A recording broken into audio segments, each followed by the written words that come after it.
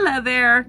Today we're going to talk about why I decided to change my inventory system and why I decided to change my niche on eBay. Hopefully this is information that'll help you. So let's get into it.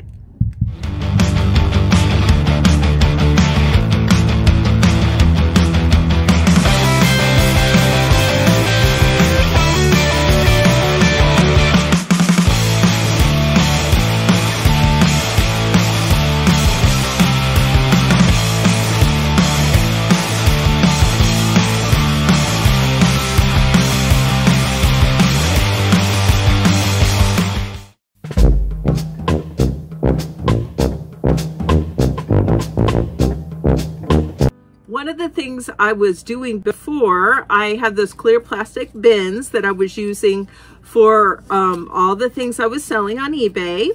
And, you know, I was numbering them 1 through 6 and then like 1A, 2A, whatever.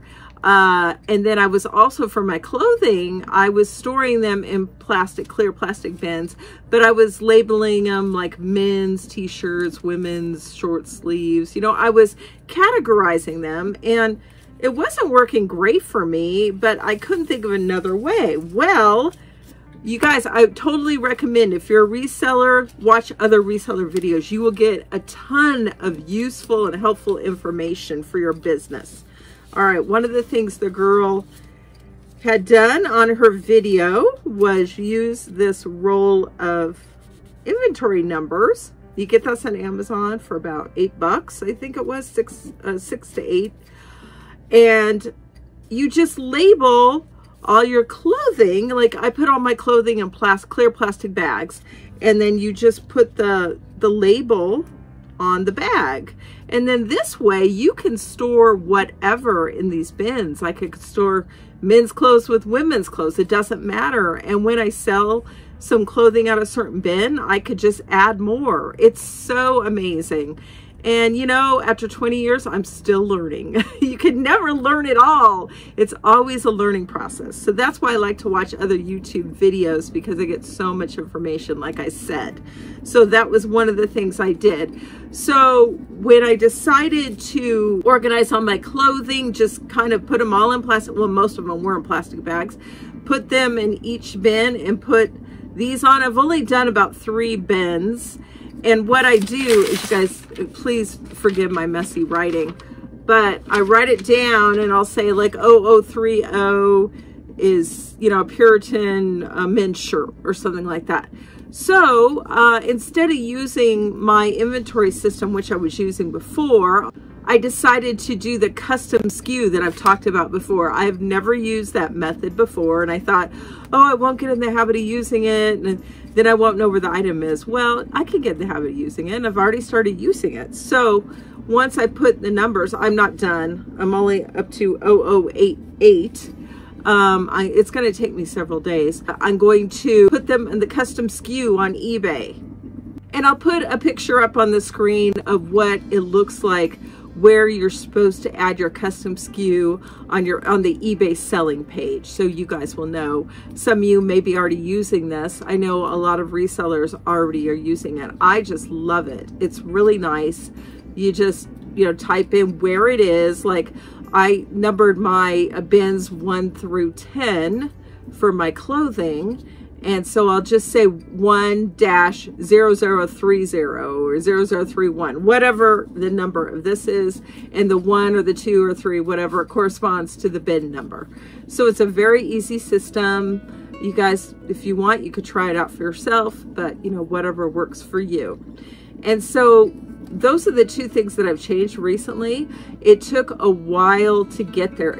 I'm on day 4 of organization. What I did several days ago, I just sat down. My husband was working. It was Sunday, actually.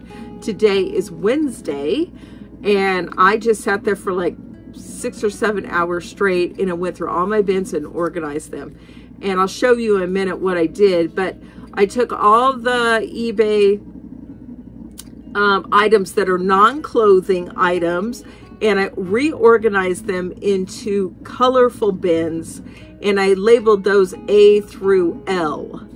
And it was a great way of kind of sorting through things that hadn't sold that I'm going to get rid of. I took them off eBay. I'm donating them. I have a whole box of donations downstairs. Things I no longer want to sell because it's just not getting interest. It might sell eventually, but I'm just tired of having it in my inventory, and I want to make room for new stuff. And so it took all day to sort. I couldn't get to all the bins in one day, but they are all done now. By the next day, I got all the non-clothing items that I'm selling on eBay in bins. I got them labeled. I decided to label those A through L because I only have up till L bins with items in it. And I also have a bin that has room for more, so that's really nice. Then on the clothing, I did 1 through 10. I ordered the numbers on Amazon because the girl had her totes, the reseller girl I watched that really helped me and get information about this. She also had her bins just labeled with numbers. Get this, you guys, this had never occurred to me. You know those numbers that you use on mailboxes and boats and that kind of thing? That's what she used. I'm like, oh my goodness. I go, what a great idea. That never occurred to me. So I ordered them off of Amazon. They were really cheap. I ordered the really big ones. They're 4 inches, and you'll see how big they are when I take you over to my bins. But I'm thinking they might be a little big. I don't think my side's that bad. I need them that big. I might downgrade to 3-inch, but for now they work. But I decided to niche down, as they say, or niche down. I know Hustling Hooks has done this recently. They were selling everything, electronics, clothing, shoes, etc. And they decided to hone in more on clothing and shoes. So that's what they've been doing, and they've been killing it. I just decided, it's funny, I used to hate selling clothes or listing clothes, actually, because you've got to do all the measurements. But since I've gotten so many, I have so many clothes, and I just decided I want to just sell clothes and shoes. I'm also going to sell some other things like accessories, belts and jewelry and wallets and purses, hats. I'll still sell the baseball caps because my husband loves sourcing for those. And so that kind of thing. Now, that doesn't mean if I find something else like ink cartridges or electronic item, I won't get it. I will, of course I will. But I'm not going to concentrate on that. So when I go to a thrift store, I'm just going to make a beeline for the clothing and the shoes and the purses and the jewelry and that kind of thing, accessories. And so that's my plan. And because I have so many clothes, I should show you guys. Let's take you around. Oh, let me turn you around this way. You can see, look at all these clothes I've gotten recently. And this is just miscellaneous. So yeah, I will be listing this other stuff. But I got purses and a cap. But look at this. Because I've been so busy with this inventory system, I've had no time to list. In fact, for 2 days, I didn't list. And I still got sales. I didn't get many. I got a couple a day. I didn't get any yesterday. But I did list a couple of things yesterday. The irony is I listed and I didn't get sales. But when I wasn't listing, I did. Oh, one thing I should show you guys. Another thing the reseller on the video taught me that I didn't know anything about. This is called a folding board. So I should give you guys a demonstration of it. But basically you put your t-shirt there and you fold it here. Take it back. You fold it here. Take it back. And then you just do the last 2 folds. And then it's in a nice square. It's really nice. I was just folding them manually by myself. So I love having that. That was really cheap, like $7 or something. So those are the numbers. You can see the bins are kind of full, but there's the numbers. I just try to put them on the bottom right. And they're in no particular order. They're just kind of mixed in there. I did 2 yesterday. I did 3 yesterday. My crooked 3. And then you can see the rest. What I did is I just put them in bins, but I have not put the inventory labels on them yet. I just decided to handwrite these. Starts here, A, B, C, D, E, F. Where's my G? I believe it's down here. Oh no, it's not. G H I J K L. So that's it. And then the clothing continues here. This is 7. I've not put the stickers on these yet. 8. I don't have big bags for these yet. I like to get the ones at Dollar Tree that are like extra large bags. So when I go Dollar Tree next, 9 and 10. And as you can see, 10 has room for more clothes. So that's a good thing. And then that's just my kids' clothes and my bedding. I just combine them together. And there's Oliver's bed. He does sleep up in there quite often. These are my plush, obviously my mannequin. This is my little workstation. Sparta sleeps on here. You can see all the cat hair, or maybe you can't, but there is. And then this is my little station. I had to put these in a bag because Oliver, he likes to, you know, bring these kind of things downstairs. So I found that in the living room this morning. He's a crazy cat. So this is just a kind of tape, like I had to tape these on here, and then, or to tape bags shut, that kind of thing. So, and those are just more bags down there. And that's where I did my caps. So I know it makes it very easy for me to find things now. It's just a wonderful revelation I got when I watched that video. It's like, ah, angels sang. It's like, oh my gosh, why didn't I think of this before? I never once thought of an inventory system like this. I was just doing what I thought was best, you know, by categorizing the men and women. But now I don't have to do that. It's so freeing when you find an organization system that works for you. I don't have one here, but that's the custom SKU right there. So you'd be putting your SKU there. Clothing, I do 1 dash whatever the number is, or 2, 3 bin. So it's the bin plus the number that's on the clothing item. And if it's a non-clothing item, just the regular bins with miscellaneous stuff. It could be anywhere from figurines to air filters or whatever. That's where I just do like bin A or B or C. You know, I don't say bin, I just say A, B. So I think this is going to work great for me. It's going to be so much better. Before I was just putting on the spreadsheet and, you know, things got missed. Sometimes it didn't make it on the spreadsheet. But this way, I'm going to be going through all my pages. I have more than this, but my handwritten pages. It's my messy writing, which I have nice writing when I'm paying attention. But if I'm writing fast, I'm just scribbling. And it's for me to read only.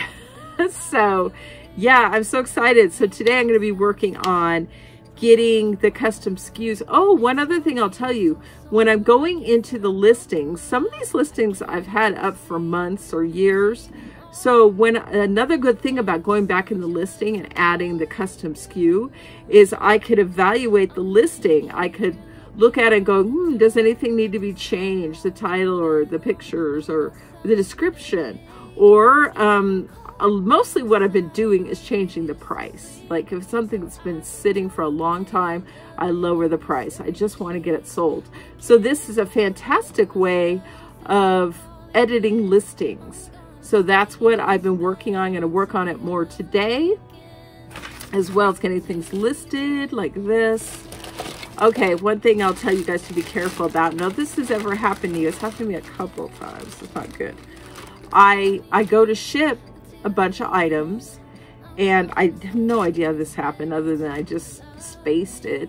I shipped a tie to this lady. And she got the tie. She goes, got the tie, love the tie, but I think you accidentally sent me this. And I'm like, oh no, that was supposed to be for another buyer. I said, can you ship it back and I'll reimburse you for shipping? And she did. She shipped it first class, and she said, okay, it was $7 whatever I don't remember the cost, but yeah, it was like $7.50 or something. And so what I did is I just sent her the money. What I did is I did a partial refund on the item that she bought. So she got the money for the shipping. It's not up to her to pay for the shipping because it was my mistake.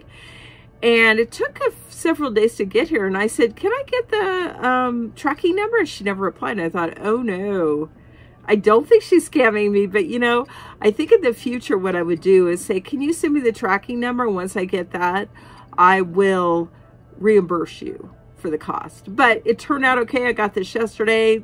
Thank you for whoever sent that back to me. I really, really appreciate that. So now I got to get that to my customer that ordered this lovey a couple weeks ago. The funny thing is, I messaged this lady as soon as this other woman told me she got this lovey by accident. The lady who was supposed to get it, I messaged her and I said, I'm so sorry. I went to another customer. As soon as I get back, I'll send it to you. Never heard a reply.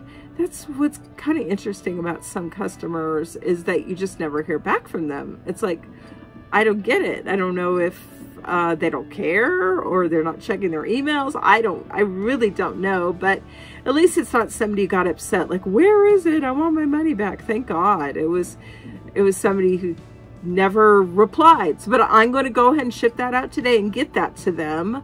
But be cautious when you are shipping a bunch of items to make sure each item is going to the correct recipient, that you're not sending incorrect items to people. And I've done it a couple of times, like 2 or 3 times, where I'm in a rush and I've got a lot to ship out.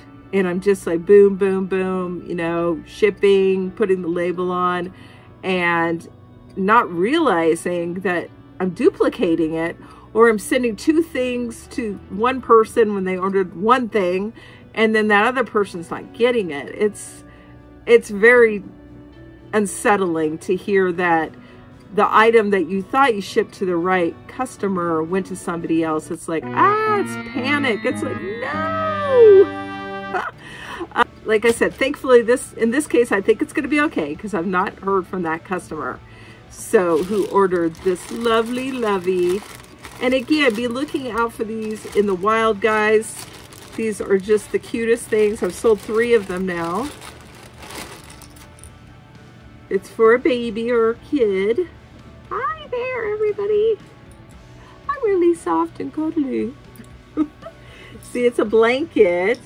It's a blanket attached to a head. And this is a cow.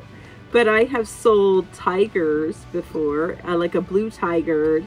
I'm also selling an elephant who's gray. And every time I buy these, they're so freaking cheap in the thrift store, because they don't know what they have. They think, oh, it's just a little toy. It's not worth much. And it's a rattle too. You hear that? So yeah, baby, and it's super soft. And you got the satin lining. And this one's Mama's Cutie. I've also sold a Carter's and a Cloud Island. But look out for those loveys, you guys. Like I said, a lot of thrift stores don't know what they have. And I've only usually pay $1 or $2 for them. And these are worth, I'd say between 20 and 30, depending on the brand. So yeah, and it's such a no-brainer to ship it. Like I said, like you saw, I put it in a plastic bag and then I put it in a poly mailer. Oh, that's another thing I organized. And I put all my plastic, I don't know if this is ideal. All right, no, it won't come out. Oh, there we go. And then underneath this is my poly mailers, but it's just the small ones, which I don't use very often. And then these are just the medium-sized bags that I put on top. And these are bigger. And then I have a really like 24 by 24, something like that. Those are for like the really big items that are not breakable. So that's what I've decided to do for my storage. And those are my bags and my drape for when I get to take pictures. I'm gonna have to take a lot of pictures today. And that's my little setup over there. So that was it. I just kind of wanted to talk to you about my new niche, my new organization, and the ways that I am inventorying my items. So I'll go over that again. I just organized all my bins.